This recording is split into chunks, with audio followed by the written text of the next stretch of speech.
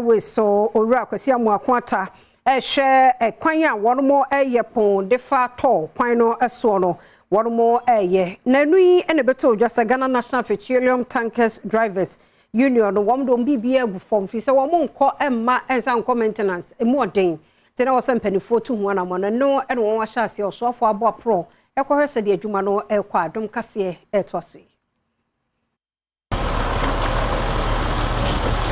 Womanfo bekaya Ghana National Petroleum Tanker Drivers Union a driver for a womutwi a tanker kese a womode fa ngu ene mframagya no womode betu dwa se akwan hodo bi a ewo omanmu ha se wokotema ene nkro ahodo so a womode omanhyan fa so no ase no eno nam so amaosoafo no ene hwe ka akwan so damoako ata ekohia driver foi ene omo edinkomo ede nhihye a na soye no se ne ode beye sa akwan amom asoye no ehyase bibi efa akwan no ema a driver foi na no anosoafo akohwe adwuma ekoso ewotema ani kpom barrier engineer no kan osoafo hu ensem ode to Adom News nsentwofo anim. If you look at all this and put them together, we are nearing about 25% of the road. Yes, and we are sure that with support from government and from all the stakeholders, we will be able to finish this one. To finish the road, you need certain things. Oh, okay. With all those things, if we have them in place, then we are sure that everything will go down smoothly. Chairman no eneda Ghana National Petroleum Tanker Drivers Union ano George Nyahunu enso edinsemsi ene tutwa. Ye besere se wankasa wa bayi die. Na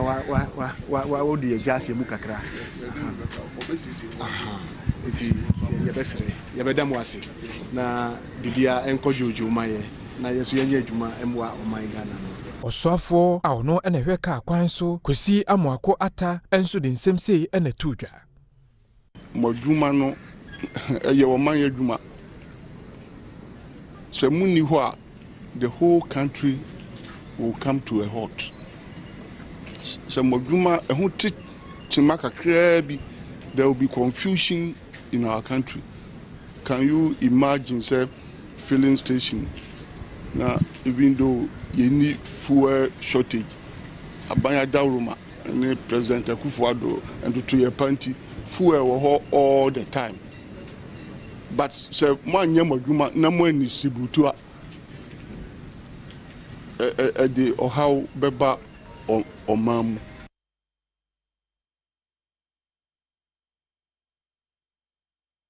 From Mantam Nimo, Penny on environmental health. So Mr. La Kumozro and they were the two additional walls Sugakope war from Antemo say Kwasafu Jumano Womano and Showmu Obia Soria Potamo Brono out to Swesi proper hot to get us in Munia dear Sabaya if Fia a giant near rear no beba form Sugakope and Potamo on Adom TV Kasee Edim Komoy.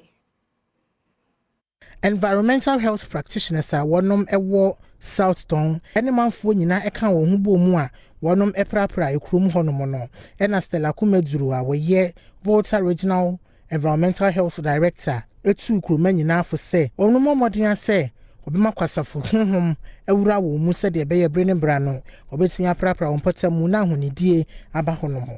So Osha Senya South Town District, Ayesoga Cope, almost share communal labor, no Senya Kofu Bochi. Ebe pra omu jaso ene fievie community send omu bochi ebe siesi omu potem na ya de bia me pese me tu oman timemufo nyina fo se omu nsua sa suban no omu sankofa sa suban dada no na yeye ne sa na district assembly or how ni adeswa ne nimguase ebe da ne so se yebe kwa akobonkrofo pa no ma be siesi ye man mu no ano be brase na efeso so ye man mu bete Adwadifoɔ mma bi a wɔde wɔn ho hyɛ saa mprapra adwuma yi mu ɛne amane bu ne twetwe nkɔmɔ a wɔnom so de nsɛm sɛ yi ɛto n'anim. So higher na pata mu de ye hye ja so plus la mu se ama ya na say ye na etu anu e cost do ye ma ye say ye todi ade todi honti higher kakra no na opo akoro ku gbonye fine yi kale nya nyonu akashama na chija ona na chiama zama aiche zama nya kono Penny Quantrefo Eda Bontifo ano ye sets anyim. Ene wasi aban no obo no homodin ye pa was STEM schools no a wode eba no na boa na ne sani nti na hu behia sentete amapa ekodema sukufo ne akyerɛkyerɛfo se ebeya wo mo sukuu kromu adesua mu ne bibia mu nso ebegina yie na aban ne bre no nyakwa e was STEM schools ahodo yi a osie Adom TV etwaso.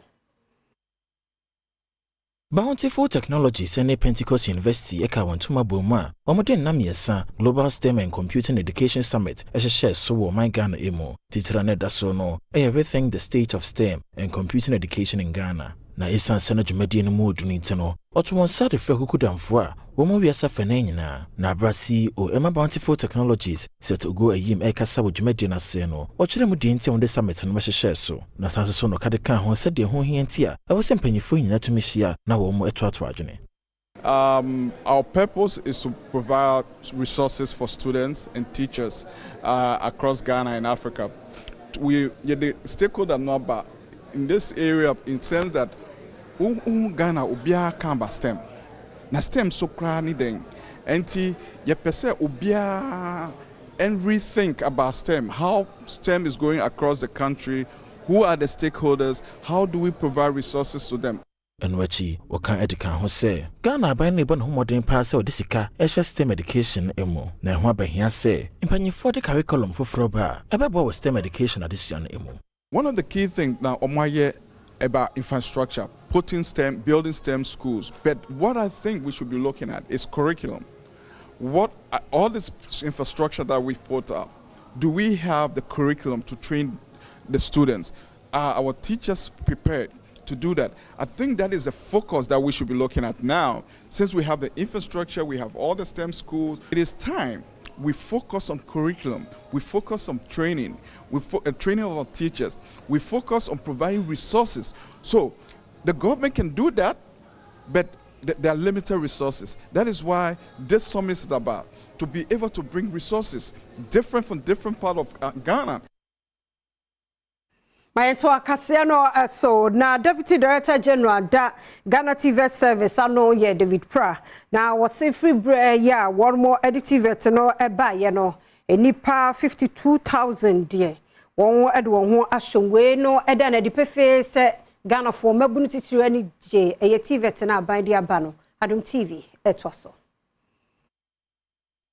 Deputy Director General Emma Ghana TV Service David Pra in Sembia wade ya to Adom Kasee enim ene se Efribra TV Services no wate ye ebesi samre nipa dodo na na afibia obetworo wondin a TV wade won ho ehyem bi na wa afimpi no ene edonom yesane mo no won ma TV wade won ho ewura mo no edodo betumi aju 52,000 empem adonom ye no ye no ya de bia ye esansema ne de se Ghana de hye ni ahyase a egi TV no eho.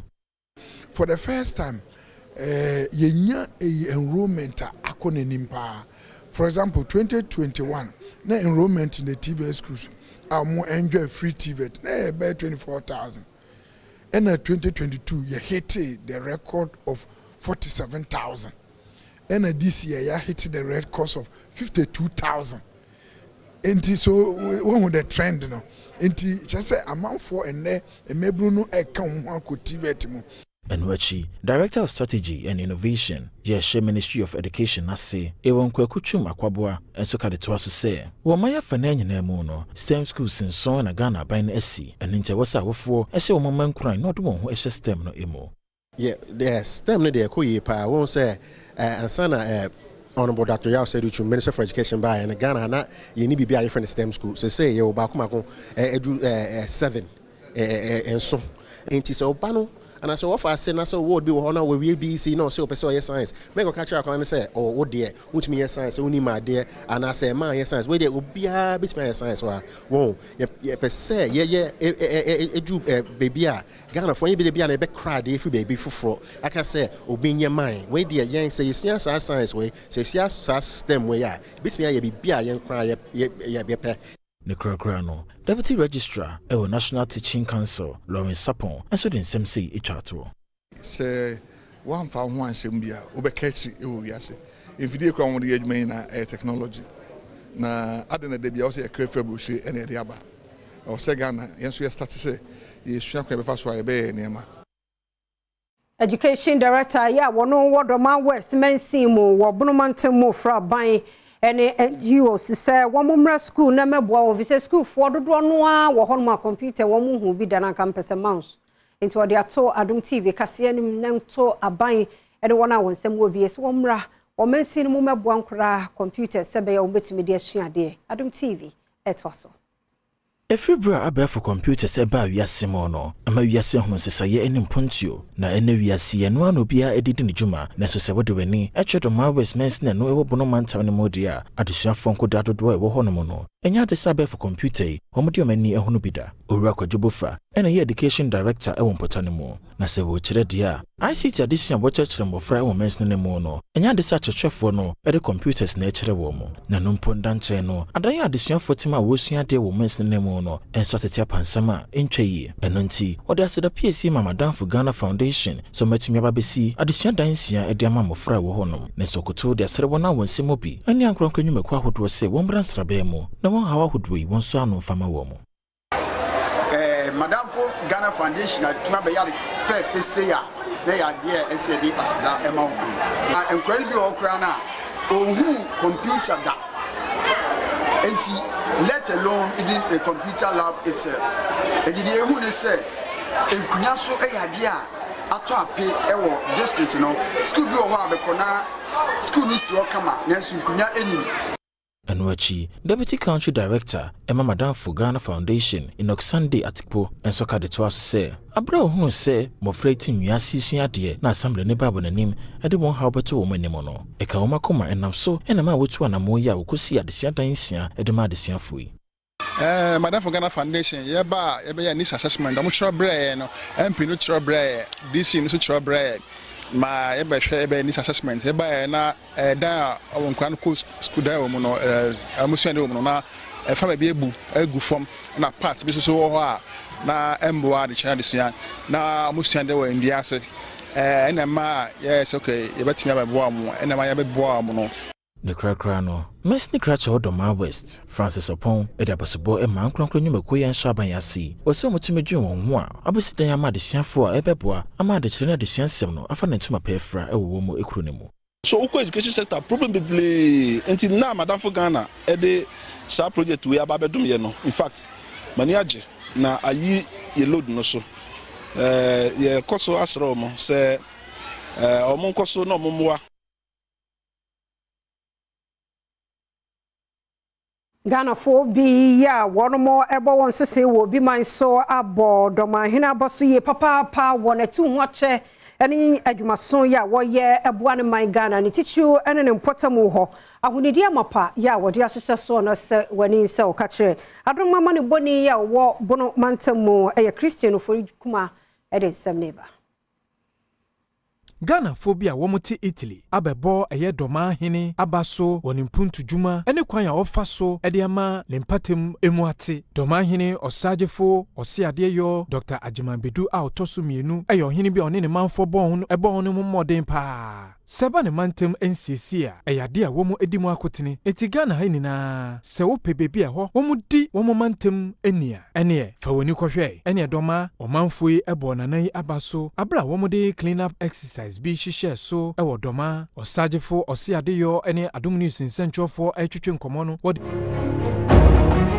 abebo eye doma hene abaso wonimpuntu djuma ene kwan ya ofa so ede ama lempatem emuate doma hene osagefo osiade yo Dr. Ajimanbedu a otoso mienu eyo hene bi one ne manfo bon ebo ne moden pa seba ne mantem NCC a eyade a womu edimu akotene eti Ghana ha nyina se wo pebebi a ho womu di womu mantem enia ene fa woni kohwe ene doma omanfoi ebo nanan abaso abra womu de clean up exercise bi hihye so ewo doma osagefo osiade yo ene Adom news nsentwofo etwetwe nkomo no wodi tudwa se pempi no ye kokro bi so a ye kasa o kasa eduru ba bi a na akoya te se binum beji di se odi otana ba ne bi oteso we me sente domafo akonya kase yesui enya amanyo ne betime amamanya dini doma akonya kase no unia obetena so na obo ho modena amansan nyina bebe ye de bebe te wonka nti kakra sese nwie no ne ngusu ameye de meye Wasan eda enuanum efiri Italy no ase se womo ebebo na baso. Nuanum Ghana fo abewo Italy behu na bebo ya baso. Meda baso body anu ninze ndi ne betwere na mum ewo mo bia o do mamanim na o te adwuma na ye no ase. Enuanum a womo firi Italy bebo na baso yi womo so nsem a womo di to dwane ebini. Mmere bi eye kanafi no twa no kogina mpotamu baabi ne nanamamfo ekobo boro ano no agina park ni so bia busuanfo ekire se dwumadi a odi ni nyina no bahu nti bede abasobode ne bra no ya na wo se begina yenuanim ananim na yede emanana. Public Relations Officer Emma Doma Youth Association enso edinsem sei enatudwa. Na ye started say adwuma as Doma Youth Network no. The person dey share say ne say nana adwuma oye for cleaning bia ba bibia nana beko bia nsu a workers no mudi na chi nyina na so mo motu omo ho asi wo so omo bo nana ye befa.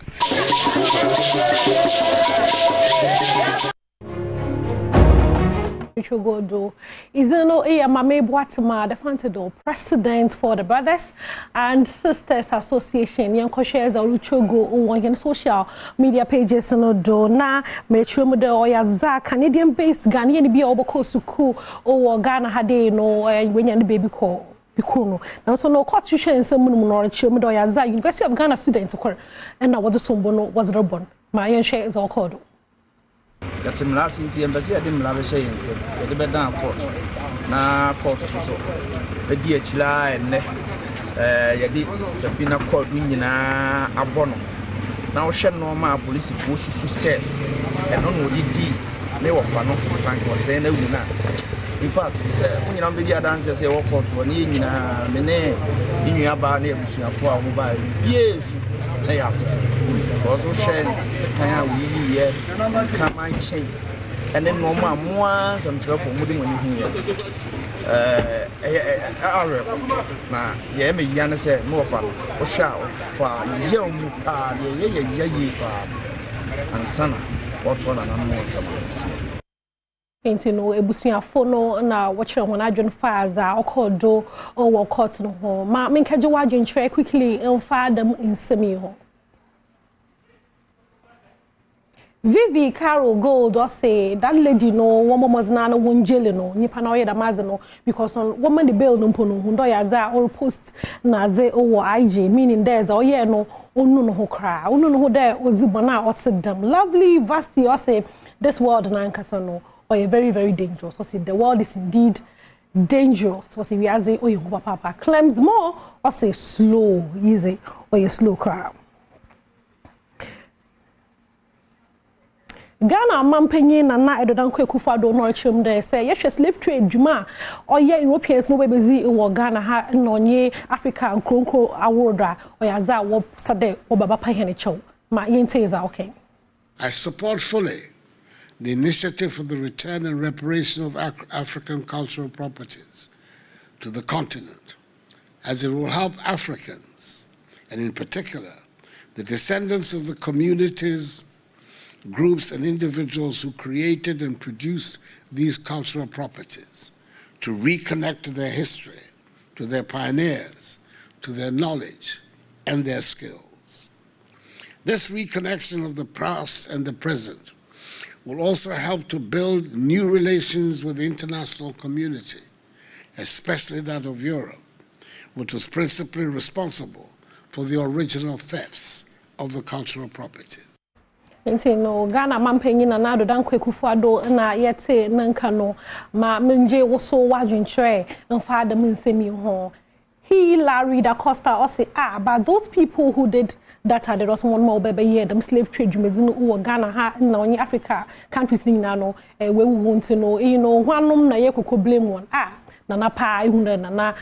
o say na no koye onye na nya adwen kra Premtobre blood or say ala presdo give them also catch one na on can one ma wontum na wombra na womba pa hene church Trema Benedicta Trema Benedicta no say we are still in slavery also know who the slavery no say or the one or kodo 10% chacha levy abanis the bed does about to betting do o Ghana had in NYA for watching the aban onto 10% no so Adam roba ya youthful no but won ho efri chacha bon my intwe za okodo ya ne ya kan se chacha wo hoi esei bebuno esei ya dache ya kasai enkola na nka wo se mo wo suku ubedru betting center o she suku uniform na ogina betting center o tu chacha o hwe nim se obedi ni ntem enti onyini nyina no mi pesika tentem suba no ewra ni mu anesa enti obenya beye se bi panyin bi obabi no na ademudi agie enkoa yendie bebia yegina ne se nhihye na aban ne de aba no ebebua. National Youth Authority for Onayete Honankano ma menje wajunchre mfa dem insemi ho set bon he o say wan kasa na betting company si wo mo license da wo fa nye adwuma wo krom hade nti no za wo ke the betting wontum no ono hon kakra no no o de onye won nya adwun kra Miss Kintal or Chiremo say if it's true that aban pede or youth funny fee betting who completely crown no on momos na no me enwa na on ban betting if you chrome hade na pade wakaje more than 10% is on those only one in 90% of the youth no or you betting ya no wuzizin kakra Nick Carlos Kabute say so what will you call lottery since no lotto so no hon sam to them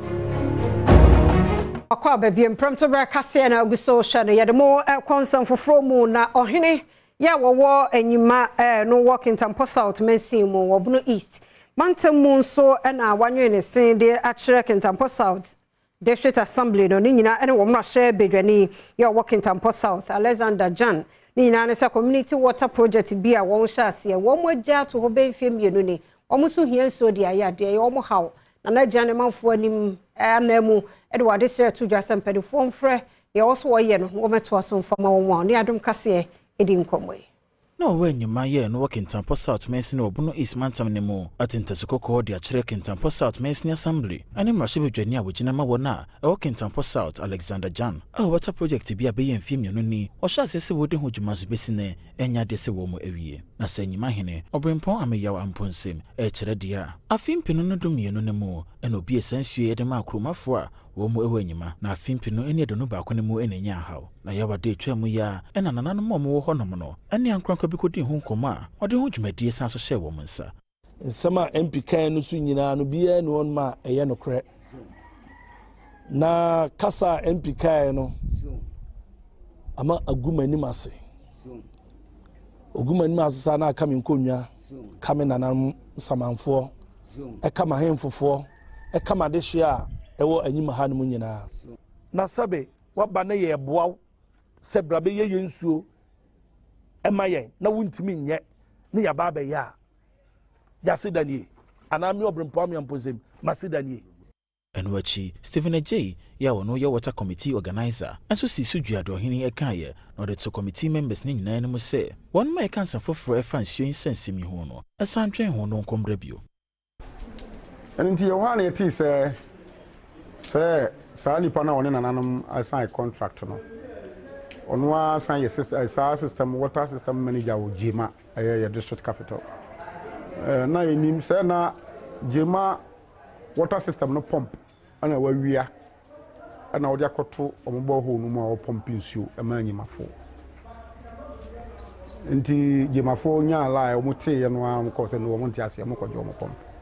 to mo ko yi pump no nti na nyimafo nya nsuo biem nti na pump na enam ye ampi so ye nsa kan ya assembly nsa kan ya ye de ko na da ho a omunya install ye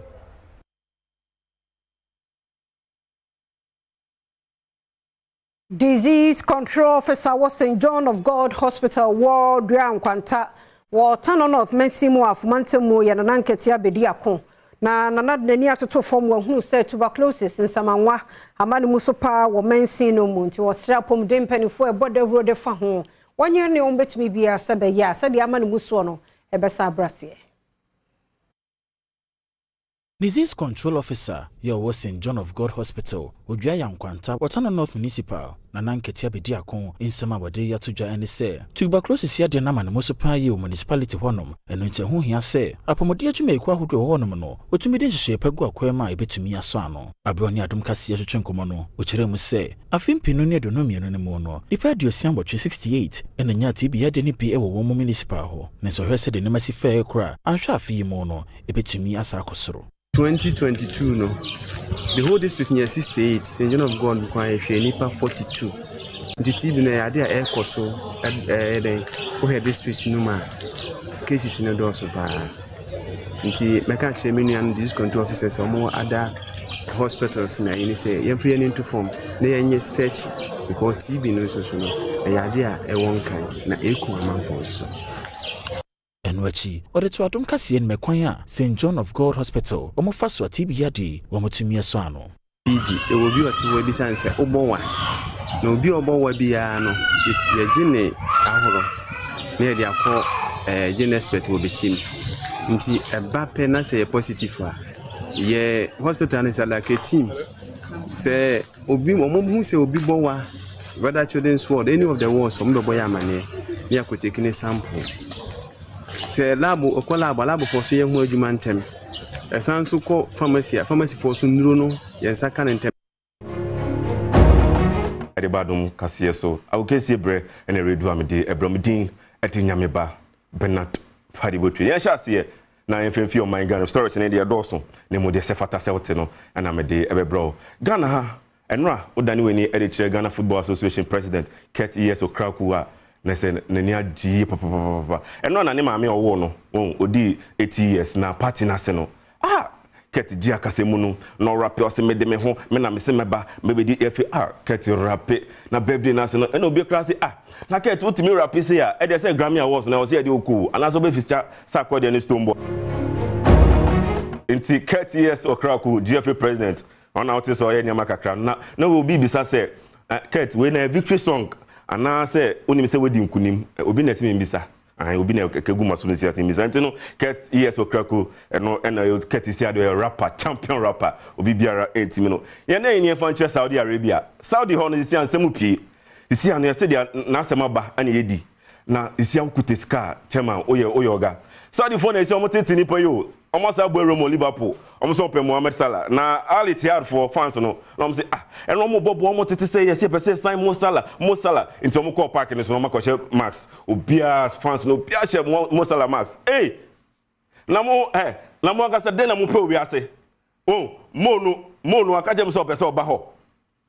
mo Egypt ni a wonye sika kakra o pese obo ne bra odi ne self funny tinu kakra mo so mo pese oba ho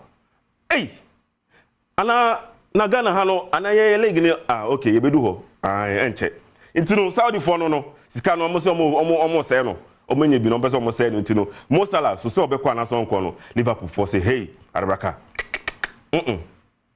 so obekwa Saudi there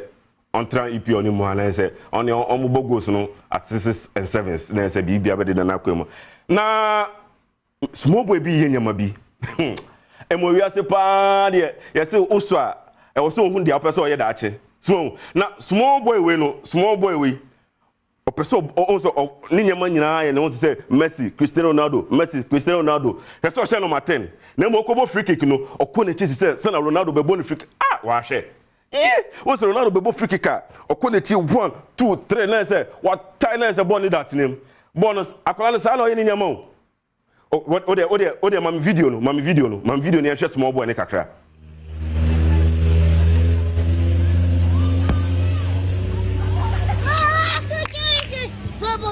Vamos ter que vai qualquer coisa do gai. Fala aí, bate e qual? Eno na oka no o se me pese me yeti se Cristiano Ronaldo. Ne mo jese na me hye ne de e ma mo fa mo ni nko ho. O se mo de mo hwe me. Mo hwe me na o de se na me ball no. Nipa na pese me ye no ne mo jese ne de. Eni na ko focus na champion wo small boy ase wo tete mpem for tem ase wo ha akola ye steady na unyi a o anhwa be hard nti ha ene be ma me ho kwan na me dia o kensem no sem ne du ana se esi mitin etinyame ba Bernard Padibotwe Stefia etwas Mongransam foforo mu na ejebo eja no wanya bedru nyame ya Adom na ochena de pa bi kyen ya MPP amanyokuo no nipa du ani da kwan se wo betu franka de ama wo mo nanso onhyehyɛ mu no ɛwɔ sɛ so te benum na kyena ɛna sa super delegate congress no ɛbɛkɔ a enipa du no wɔn kwakɔyi mu no obia yɛ krado nkotie nia ɛkɔ Nyame ya Adom echina ana MPP amanyoko no ede niema egu akwam ema delegate awodo a womo oman mu ha no ekoto aba ede ama nipa du a womo ana womo ekogina se womo ne beye franka tufo ede ama MPP amanyoko no enipa a womo ekoto omuso aba a womo yedu no womo beyi mu 5 pe na saa 5 no womo yi wi a womo besan akoto omuso aba akoyi baako na ono na obedi MPP amanyoko no enim ama womo akọ 2024 abato no MPP manfo a womo ehwese amanyoko no manfo beto omuso aba memini dai womo ehye womo campaign ahodo ase ewo empatem ahodom ensema womo edekoma delegate ahodo no na gina womo modembo a womo ede aboa amanyoko no ene niema ahodo a se womo enyasa akonya no ebeye franka tufu a womo bedanda niemani ede ama amanyoko no enipa a womo ehwe omonim eye delegate se womo ebeto aba no memini dai eye 956 womo a esese womo eto aba yi eye National Council for National and Regional Executive Committees mrashebejafo emebunu ema ene woma womo na Sara kane national officers branch woma womo kan ho na womo te amanyoko no eye brofum ye kan founding members Mayenko aboso kan Adom trotro na prince so usesi edudi free ho aba the MPP for super delegate congress ebekoso china no oje Ghana fo ibi adwenchiro usu yentio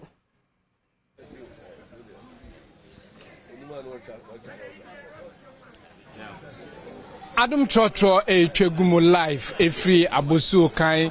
yeni na enim se nyame ya Adom a eye echina MPP amanyoko no womo ekwa akoto aba akoyi eye akandifo a womo ebedi party na echi na enye baako womo koyi nipa 5 ansan womo asan koto aba no eyi mu baako na odi amanyoko no enim eni omanfo edi nkomo nipa edu ana sese womo din aba betodwa megidi se mu nim sa nipa yi yanhwe womo chances nhu womo chances ne se obia e good MPP mu obia se ne akunya na ato ana adihye epre se nipa 10 no a on san kokoyi 5 no before so obia MPP obia de obedi ni bia MPP for na be ni bia me dem feel say oye good material ya de ba gaso a Ghana for be gina to sena many pain kan obi ay good na I say ahimfo chi ne no ebi didi bi achi me de me say anye kana ebe baumia omutu no na alan e bia obedeted sane mu hu no nti nka me de 5 na dos no zanka mo ya 3 na say no ay simple anu de won ka so me fo do makana nyina so ba o me ni pa bia oba aboa bebre wa ya define ka betimi aka one kan mum na de eso mo begina na ka ye to mo so aba na efe omienu de obi enya mepe mani ti se kan na ba o me omienu mum bia o menya mepe o ma ka na de me se de ni gidi o musa de sa na me hwe afi o musa ankrofo mienu se Ghana fo nto sa o muso o munyi sa ankrofo mienu mai na enye de o mu akụ ba na m so ne beji se me fo asa ankrofo no ni de me se ala na nka aduru no so on na epeni on na de anim ntinka on no ba eye but kan oya adwuma pa ba o mienu de obeba bia me de me fo aso se omra hwe eye messages a womo eye campaign awodo womo de tudwa eno nso no de na be ka de afa message de say say obia won message I say abana na woso say obia abana ne ma oye no ana onyina won ijira so de a campaign so amanfo ka say nheda nko yi sa sane o jina eno so ye anu de no ka say nko ye de ana na say sane na nka say obia contest MPP biem because say nko ye de a sade na on ye no ya nko ye de a ani adenti na o ba say campaign by once wono ne ya na nadu ne ya no eniema wa ye na no na mu jira so me de me hia ne se eniema so na nadu aye na mu jira so awon so ba be press na nadu de ne time atwam a okọ e was only eniema ne na Ghana fo hu because obo a wo hu only marginals fo no etumi kasa se de na one contest is at 10 contest so bi ejira eye campaign obia ka ne nsɛm e ka nsɛm na nneɛma na aban na ayɛ na momu gyina so ababeto anade ade na no de momu ama ɛno ɛnadi momfa generalist fo no ni hu na obi so agyina so aka sɛ de amanfo ka sɛ enkoye nso na mo pre ayi no eti aban ne nneɛma na wɔno ayɛ na ɛwɔ sɛ mo so mo boa na mo yɛ campaign na mo ma generalist fo no gyina na ma wo so wo stand aka sɛ mo yanto abama na mo break 8 na atumi ayi mesamba wo nso enkoye na Ghana aya da hoda oba bia nyi ho a minifredi mo ho aba bia ba akoye da enti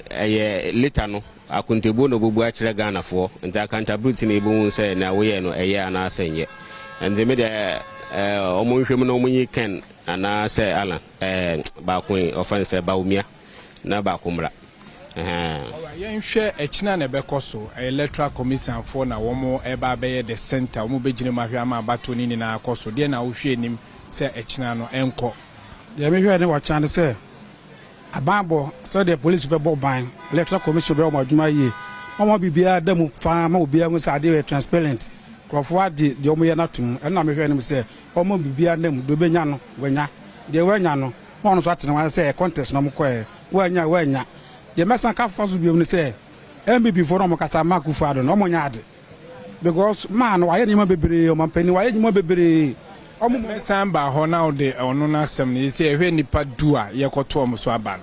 enti nyame yadom a ekina na bato no beko wo a anko yi ama wa 5 ni yen yiu no say nipa no ntin koda ana wadwen kire ni say me de ma dwen ni say ye yi nipa anum ezo mo enkota Enti owusuna yate se one Ghana fo bi di nkomo wa abuso kan MPP Super Delegate Congress no yetwa so yegusua ye wo MPP nsem no emudia yese MPP ma ebi ewo takrade ade ne fo mienu asi ho kire kom bompaye mu odin ma Dr. Mahmoud Bawumia Vice President ne wono so ani da kwan so betu franka ama MPP no se tsena nyame yadom ankunimdie enkoma no wo first 5 ni mu Adom TV etwa so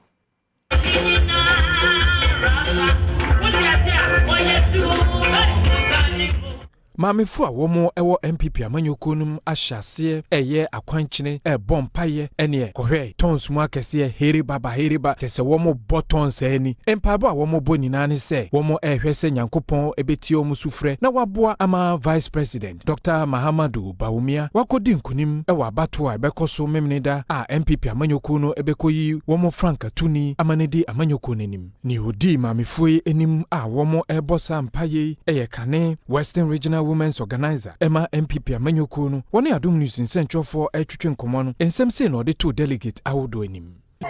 em say me nwa be ma me da se botera ona mu da enne ye ba ye be hia ye prayers that support ye papa Dr. Alhaji Mahmoud Bawumia efa elections ayebeko ye mimi da e be ni say ade nyina mu no Bible kire ye say ye fa yakwan hye Awurade nsa ana mutu bi aye to bi aye fa hye Awurade nsa ye papa so ye so ye ni mi say oyese bi okramoni makramoni a Christians kwa oka ho ono so nwiane mo so kwa oka ho nti enne ye bai say Christians ye ba bebom ni ye mpabo ata ye papa echi e fa memenda election e ba yi na nyame ya adom so e kina ye ne nwiane mo nkramofo so akoso secondary constituency te na de jata kwadi constituency and na ya ba sorry Adom TV Premtobre Kasee no medisi ha wa oba Facebook do adwen kire ba ye na seda no eyo odia team no so ye da mo ase ye koi fire for fire etwa so medin afia amankwa tamako